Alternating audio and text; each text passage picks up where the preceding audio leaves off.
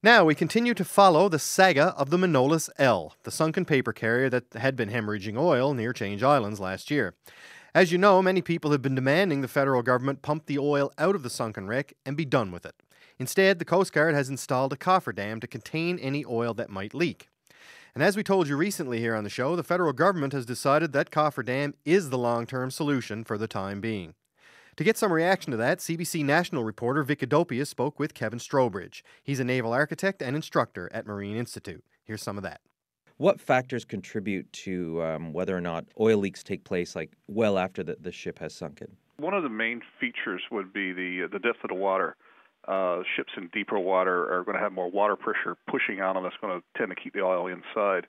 And then when leaks occur, there's a lot more water for it to dissipate in. What we're seeing in shallow waters is there's more oxygen in that level of the water. The pressure is less, and there's no room for the oil to dissipate once it does start leaking. When you do have sunken ships that are just a couple hundred feet below the surface of the water, are they more prone to movement just from weather? Yeah, you get stronger currents that can shift the vessels around, and they're in a weakened state because they're older, they're underwater. Obviously, they're not supposed to be operating in that condition. Once they break open, you get stress cracks forming that can cause escape routes for the oil. Now, the Manolis is, I think it's about 250 feet or so below the surface of the ocean, and it sank in the 80s. So given that time frame, is it sort of expected that it would start leaking oil about now? Yeah, that would be about right. Vessels in shallow waters, I'd be looking at anywhere from 20 to 30 years, and I think she's about almost 30 years now. So she's right where she would be to start leaking oil. Again, it depends on the local areas, specifically where she is, the currents in there, again, the depth of the water, all those play a factor. But yeah, 20 to 30 years sounds about right. What about like other shipwrecks that are around? I mean, there's so many sunken ships around the world. I mean, can a ship just stay there and you can sort of seal any cracks and it could be there indefinitely? Eventually, the steel's it will degrade and the oil is going to get out. That's a given. The deeper the water, the more time and the more area it is for the dissipation, so you may not notice the oil.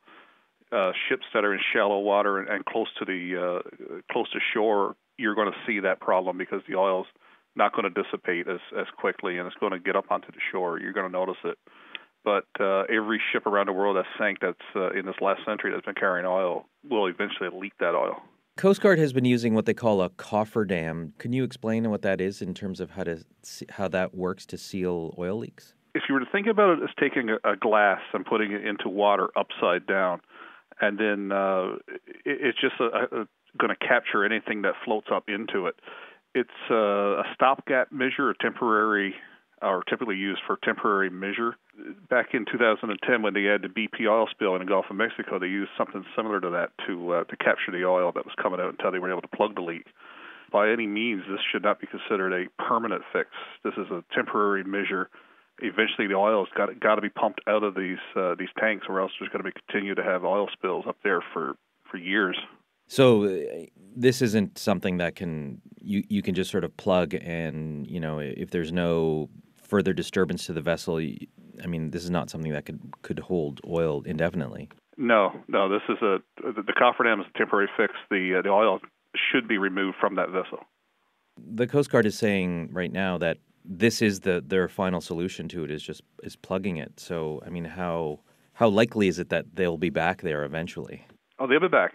100% likelihood that they'll be back within the next 5 years.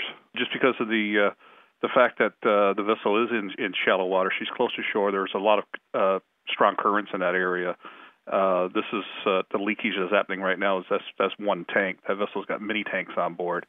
There's a lot of oil on board, and it's going to come out. That was Kevin Strowbridge, naval architect and instructor at Marine Institute, and he was talking about the Manolis L.